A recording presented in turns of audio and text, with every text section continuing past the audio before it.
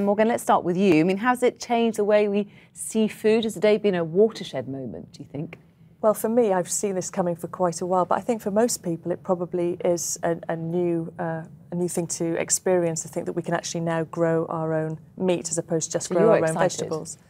Well, I think it's interesting because I think it's another possibility of what the future might hold, and science is always trying to push forward, and we're always looking for new products. And being in the UK, we're the most trend-driven country in the world, and we always want something new, something to talk about, and this is a great example of that. And Mark Lloyd, I mean, as a chef yourself and a man who loves food, I'm sure, is this everything you hate, the idea of almost something that's man-made? I'm really, really concerned about the nutritional value in it. The fact that we're growing a muscle that we then have to add flavours to and colours to and mask it to get it to the point where it's palatable for us to want to eat. Now, all through this today, we've all talked about the texture and the flavour and the colour. What's the nutritional value of eating this? And is it ever going to be cheap enough for the people who really, really need it to be able to afford it?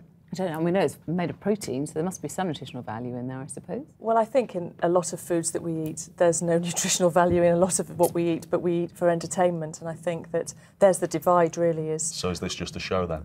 Well, at the moment it's a little bit of show because, of course, it's an experiment and it's a possibility, like anything. I mean, I think when TVP came on the market in the 70s, you know, this vegetable protein kind of lumps, you know, it didn't really add anything that was of nutritional interest, I suppose, but it's an option, and it's a bit like corn or tofu. It goes places eventually, and some people like to have choices and options, and this is another one of those. And I suppose ultimately, Mark, they've got to get the taste right, haven't they? Because no one's going to buy this on a supermarket shelf if it doesn't taste like a proper steak or a proper hamburger. Absolutely, and I think that the fact that we're having to add flavours and add colours and it's taking away from everything that we advocate as chefs, that we want people to eat naturally and not eat processed food and know about the food that they've bought. I just genuinely believe this will never, ever replace meat. And the environmental argument doesn't really massively work because we're still going to be using cows for other things. How about we look at the food that we waste? We waste 1/6 of our food.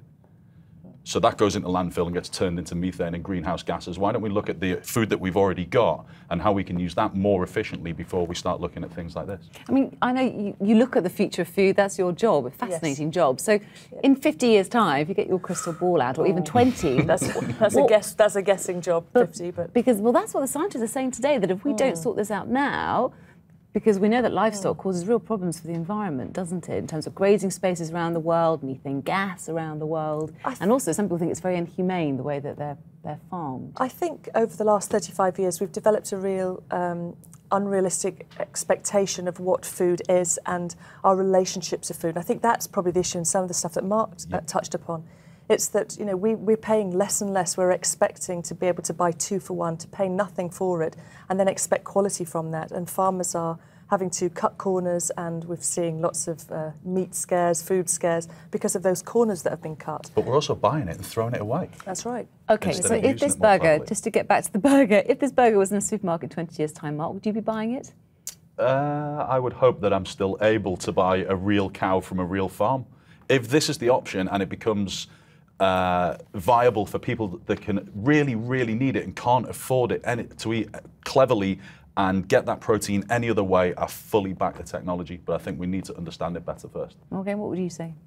I'm not saying I would buy it or not buy it, but I think that there are other arguments that aren't just about flavour or taste or about environmental issues. But can you see people going to a big supermarket and deciding between meat that we know has come from cow and meat that's been made in the laboratory? Oh, absolutely. And people will go for the laboratory one for lots of different other reasons because people make different choices. Interesting stuff. Thank you very much for joining me tonight.